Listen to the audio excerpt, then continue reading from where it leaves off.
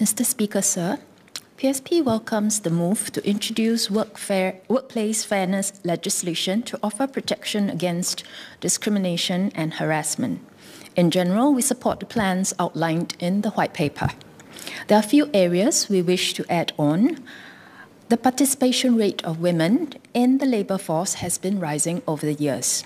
Women have taken on more economic responsibilities, but their share of caregiving and family responsibilities have not been decreasing correspondingly. It shouldn't surprise anyone if this situation makes marriage and having children more daunting. As the white paper correctly pointed out, mindsets on gender roles need to change. Our current parental leave structure reflects the old mindset that needs to change. Currently, maternity leave is 16 weeks, paternity leave 2 weeks, and fathers can share up to 4 weeks of their wife's maternity leave. With the mothers getting a much longer leave than fathers, it reinforces the idea that childcare is primarily the responsibility of mothers. This is inconsistent with our move to change mindset on gender roles. I urge the government to change it to equal shares by default, with flexibility to reallocate parental leave between the couple based on mutual agreement, subject to a minimum period for each parent.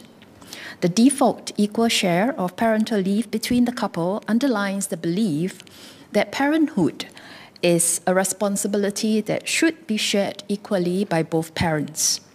Equal parental leave would also give less reason for employers to discriminate against female employees. Various studies have shown the beneficial effect of fathers taking paternity leave and taking on a bigger role in parenting. An NUS study found that children are less likely to have behavioral issues, and fathers experienced reduced conflict, stronger family relationships, and increased satisfaction in their marriage. Another study found mothers get improved maternal postpartum depression outcomes.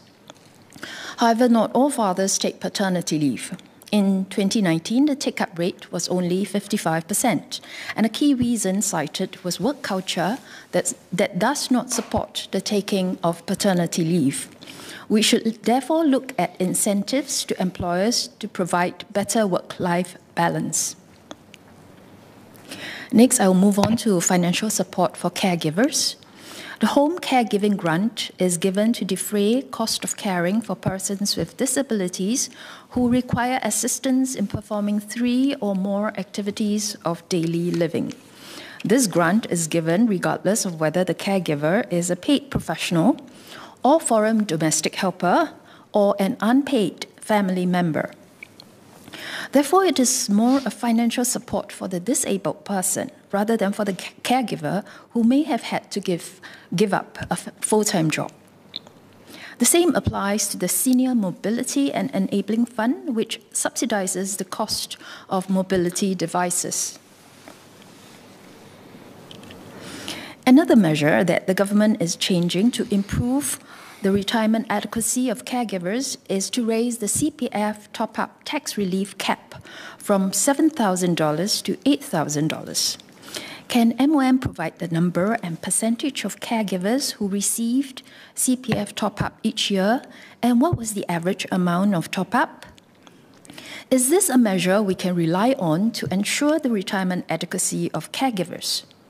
If not, would the government consider a scheme where a portion of the monthly CPF contribution of the working spouse is transferred to the caregiving spouse?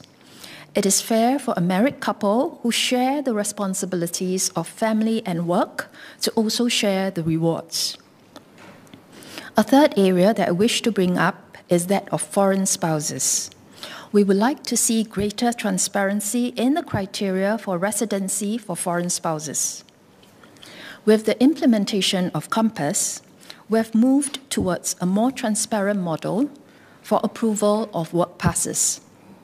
A similar move towards transparency on residential criteria for foreign spouses would benefit our citizens worrying over how to ensure long-term residency for the foreign spouses and the recurrent cost of visit passes.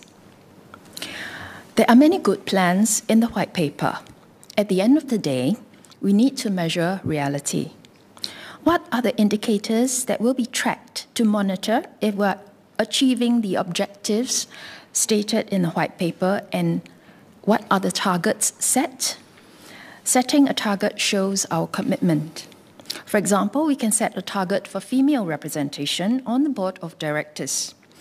Since statutory boards and IPCs can achieve about 30% female representation, it shows that 30% is a realistic target. Listed companies have a female board representation of under 20%. Will the government commit to setting a target of 30% within 3 years? Another area that is very important to most women would be the sharing of parenting and caregiving responsibilities.